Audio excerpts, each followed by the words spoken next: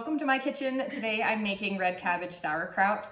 I've gotten into fermenting because I found that it's really good for you. It has a lot of good probiotics and it's an inexpensive way to get those good probiotics. So to start off with, I'm going to show you what you need. It does really help to have a food processor, but if you don't, you can just chop the cabbage with a sharp knife. You'll either use a pounder or your hands, and I'll show you how to do that.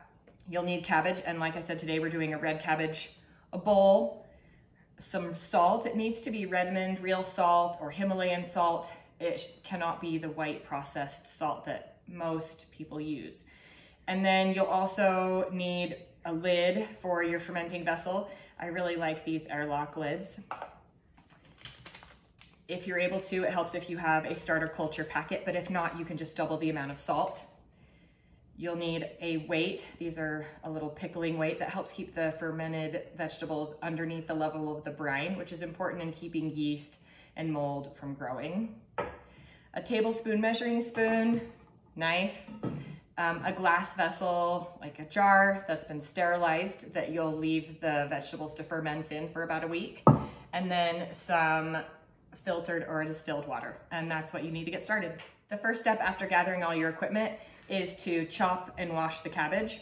Now, before you chop it, you want to make sure you take off the outer leaves because we're going to use these later to help make sure that the chopped up cabbage stays underneath the brine that we're going to make.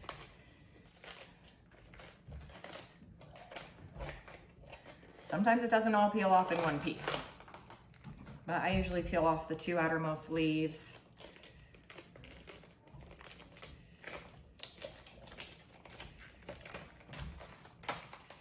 And set them on a plate just so that I know that they're clean. Then I'm gonna just chop it in half and cut out the core because we don't want that part.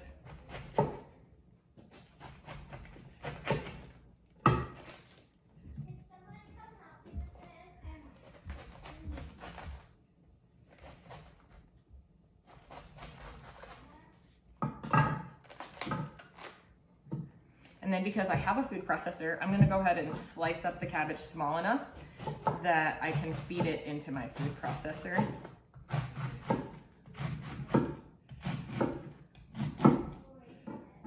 So I'm gonna slice it up and then set it in my colander to wash it.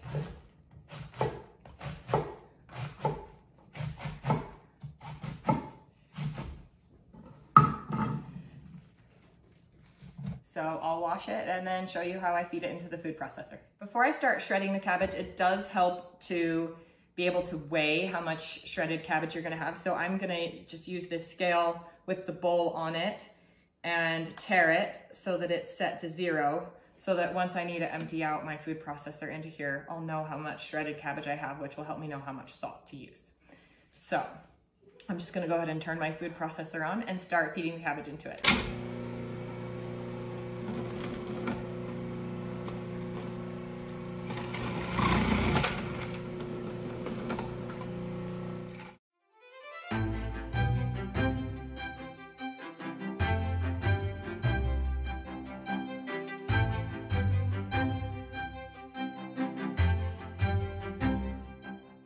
Now that I've shredded my cabbage, I can weigh it and see that it's 2.5 pounds. So that means I'm gonna need 1.5 tablespoons of salt, and I only need a half of one of these packets. So that's a little bit tricky, but I don't like to waste. So I'm just gonna try to dump out.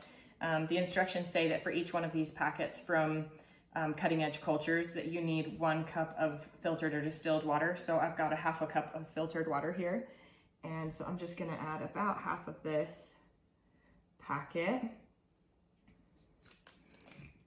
and stir that in. And I'm gonna go ahead and add 1.5 tablespoons of salt.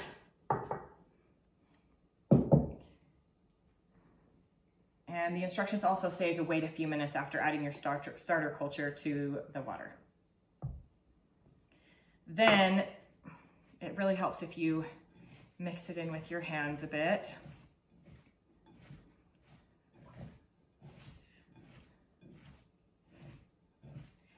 And this is going to take me about 10 minutes of mixing and pounding, so we will just speed that up for you.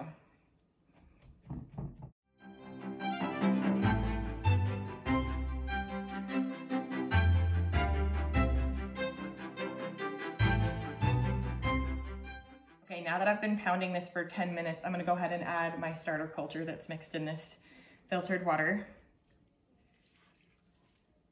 And the reason that you pound for so long is to get the cabbage to release its juices, and the salt combined with pounding gets it to release its juice. When we put this in the jar, we want it to be covered by that salty water. And that will encourage all the good bacteria to grow, but discourage any bad bacteria from growing. So this is a jar. I sterilized it actually in my air fryer at 275 degrees for 10 minutes. I like to do that because then I don't have to turn on and heat up my whole oven and heat up the house. So it does help if you have a funnel, but if you don't, you can still do this. It's just a lot easier with the funnel because it is a little bit of a messy job. I'm just gonna put a little bit of cabbage in at a time and then pack it down. That's where this pounder really does come in handy. And I'll just continue to slowly fill the jar and pack it down until I've got all the cabbage in there. Now that I'm down to the last little bit of cabbage, I just wanted to show you that I go ahead and add all the last little bits and the juice. Because like I mentioned before, the vegetables, the cabbage here, need to be covered by the salty water.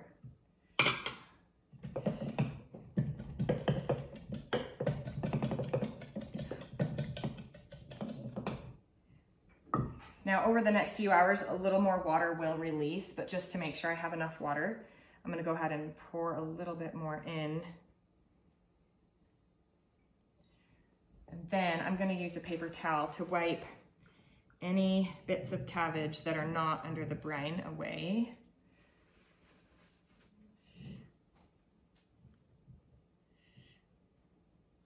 Because those little bits that are not under the brine will start to grow mold, and then that can contaminate all of your hard work.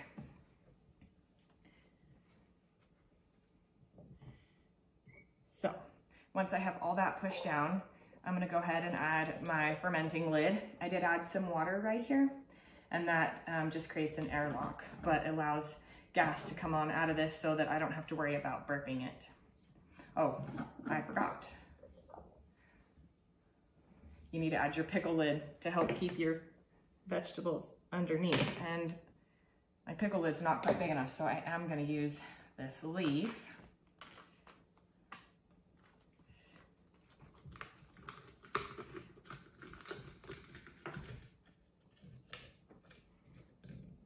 And then between the leaf and my weight, I can keep my cabbage underneath that brine, and I'm gonna have a lot more success with this. And I'm gonna set this down in my basement in a cool, dark place and leave it there for about a week before I taste test it.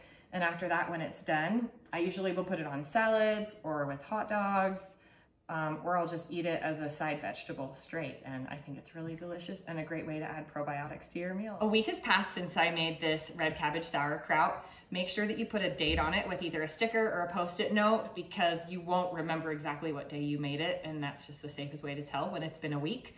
I'm gonna go ahead and taste this now and see if it's tangy enough for me. I like to use a plate because then if it isn't tangy enough and I wanna put it back in the basement to ferment a little longer, I know that my weight and my cabbage leaf are still really clean.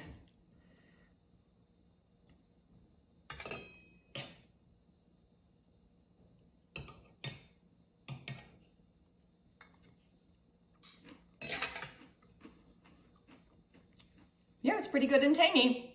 Now I'm just gonna go ahead and put a regular jar lid on it, and I'll store it in the fridge, and I can keep it in the fridge for several months without it going bad. If it does develop an off flavor or taste, then that means that it has gone bad. The nice thing about fermented foods is that when they have gone bad, they smell really bad and they taste really bad. So it makes it really easy to tell if it's safe or not to eat. So good luck making your red cabbage, and thanks for watching.